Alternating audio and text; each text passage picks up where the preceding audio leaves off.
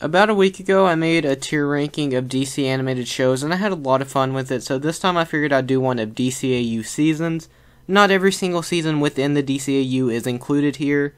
Also, the movies are included, so I'll be ranking those as well.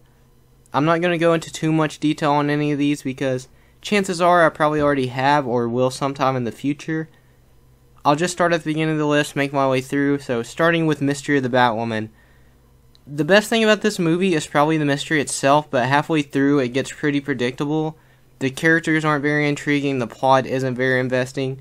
Overall, it's just a disappointing entry, and by DCAU standards, it's pretty bad. So I'm going to put it in the D list. It's still a watchable movie, but I wouldn't watch it over anything else on this list. Now going from what I would consider to be the most disappointing entry into the DCAU to the best, Batman Beyond: Return of the Joker. Quite possibly the best Batman story ever told, is without a doubt my favorite animated movie of all time. It does a fantastic job of telling you how the Joker is in the future. The dynamics between he and Terry McGinnis, he and Bruce, are fantastic. All the characters are great. The flashback scene may be the best scene I've ever seen in anything, so it's definitely in the S tier. Mask of the Phantasm. A lot of people think this is the best animated Batman movie. Some people think it's the best Batman movie. A lot of people think it's the best entry into the DCAU. I don't think it's quite the best. Like I said, already said, Return of the Joker is my favorite. But this is really close to Return of the Joker.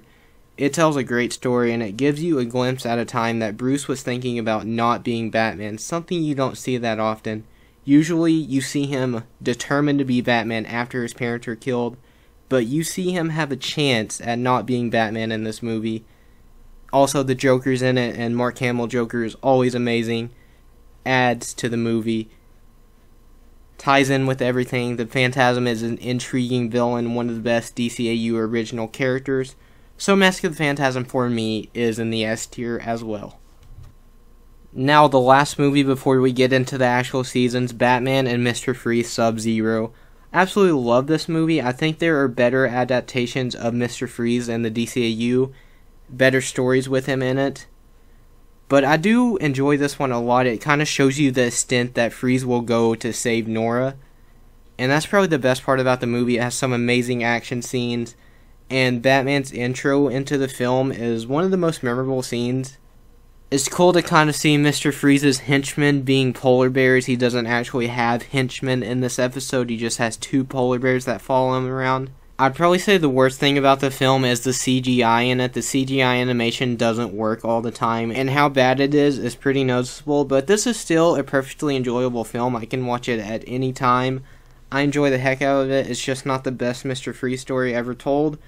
So, and it doesn't match up to some of these seasons. It doesn't match up to Return of the Joker and Mask of the Phantasm.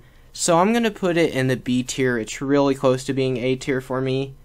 Now getting into the actual seasons, Batman Beyond Season 1. This is definitely the best season of the show. It's the most contained season. Over half of the episodes in the season are great episodes. The overarching story with Blight is interesting. Blight is a pretty good villain throughout. Blight himself is a villain to Batman, Terry McGinnis. And on the business side of things, Derek Powers is a villain to Bruce Wayne. So two interesting dynamics clashing there. The season doesn't come without its problems, though. Of course it has flaws. A couple episodes aren't that great, but overall it's a fantastic season. But I can't quite put it in the S tier, so I'm going to put it in the A tier. Now, Season 2 of Batman Beyond, like I said, with Season 1 of Batman Beyond being easily the best season of the show, I think Season 2 is easily the worst. Because just at the start of Season 2, it's not very good. The first 3 episodes are some of my least favorite episodes of the show. I think the premiere is decent, but the 2 episodes that follow, I don't really enjoy rewatching. And it just has some not-so-great episodes throughout.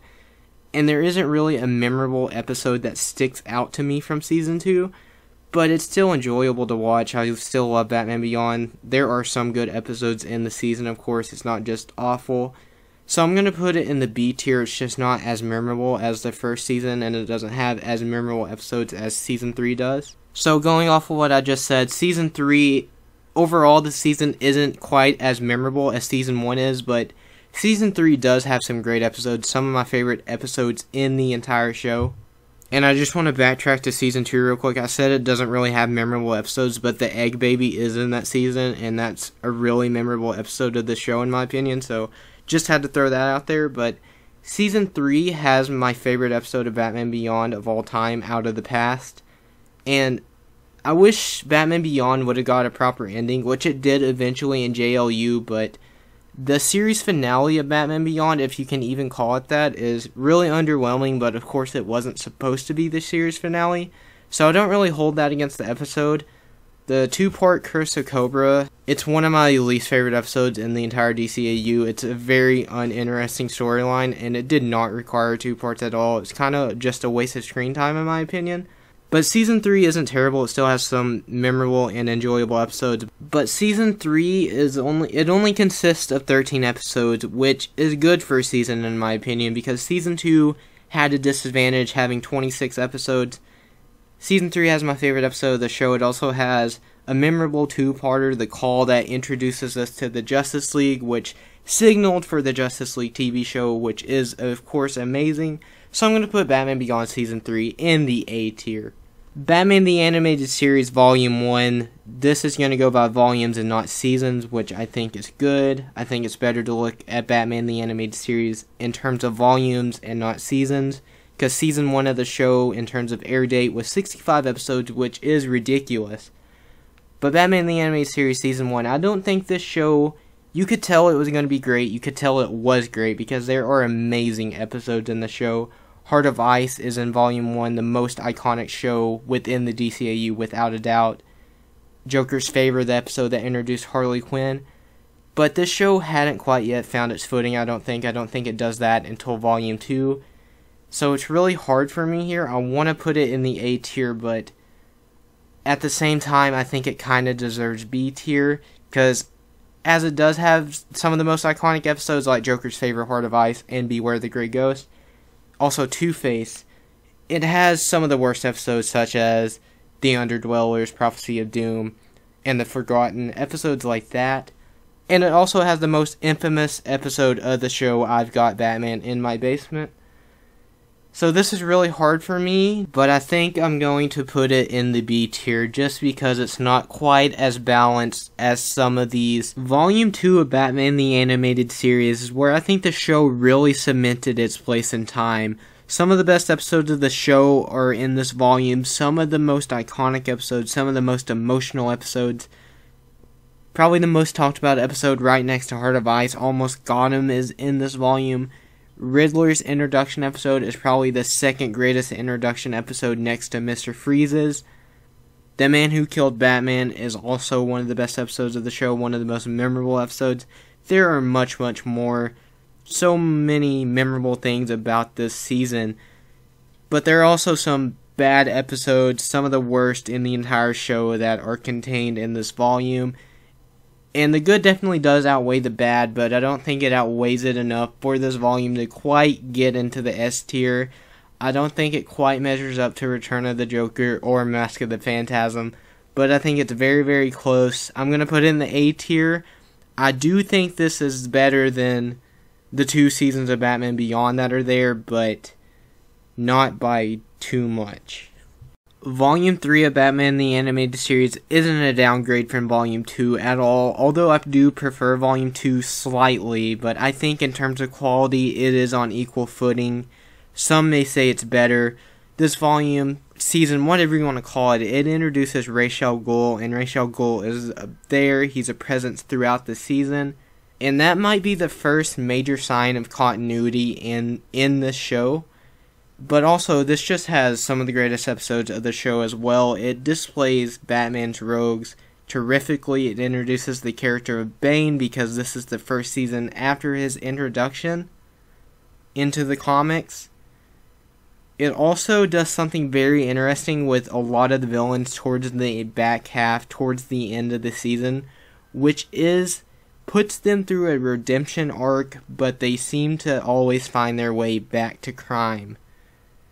And that gives us some of the best episodes of the entire show, such as Riddler's Reform, Harley's Holiday, Second Chance, The first redemption reformation story was in Volume 2 with Birds of a Feather, the Penguin, and then they took that, because that was a fantastic episode, and did it with many of the villains in Volume 3, and I think it really works just to display how crime always seems to pull these villains back in the city of Gotham.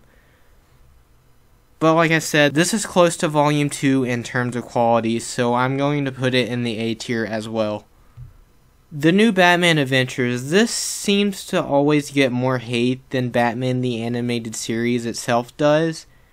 And I kind of understand it, but at the same time not really, because there's not too much of a dip in quality between the original animated series and this. It still feels like a continuation of Batman the Animated Series. It still feels like it's part of the show, and many people consider it to be. Not too many people consider it to be separate, but some do. And the only major difference is, of course, the animation change, but they did that to better fit with the Superman the Animated Series style. So I'm fine with it. I kind of like having a different animation style for Batman after 3 volumes of the same animation style. I like changing it up. But there are some awful episodes in this season, some of the most horrible episodes of the entire series, like Critters, probably the most hated episode of the show next to I've Got Batman in My Basement. But it also gave us amazing episodes such as Mad Love, Over the Edge, and Old Wounds. I think it's really a half and half season, but I think the good outweighs the bad a little more, so when I say half and half, I don't really mean that, because I'm not going to put this in the C tier. I don't think it quite deserves that. I'm going to put it in the B tier. I think Volume 1 of Batman the Animated Series is a bit better than the New Batman Adventures, but I think the New Batman Adventures comes close to the original series and isn't way worse than it is. Now on to Justice League Season 1. I think this is the most disappointing season in the entire DCAU. Just because everything that came before it, all the previous seasons, excluding Static Shock and Zeta Project, are better than it, in my opinion. And this should have been the best season up to this point, you would think. It's the Justice League. This is what the entire DCAU has been building to. And there are great episodes within the season, but there are also some very lackluster episodes as well. Some of the worst in the series.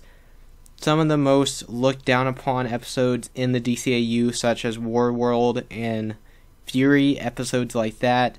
Just some forgettable episodes. It has episodes like Legends and The Savage Time that are very memorable.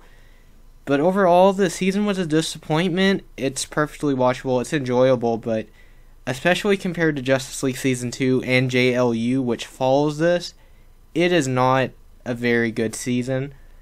But I'm going to put it in the C tier because it's still a good season. It's not a bad season, it's just a disappointing season. Justice League Season 2, this was really something special. Justice League Season 2 is amazing. The writing, the character development, everything about the season is amazing.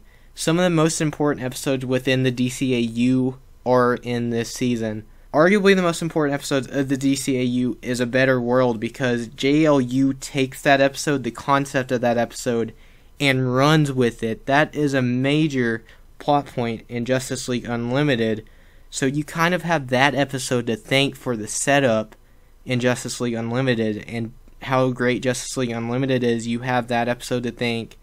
Also, Twilight, it sets up something big that Justice League Unlimited delivers on. Just everything about Justice League Season 2 is amazing. The character interactions are there. The voice cast is on point. There are a couple episodes that aren't that amazing, but that doesn't stop the momentum of the season like Season 1 did, or some of these other seasons that came before it do. This season is the first season I'm going to put in the S tier because it really was something special.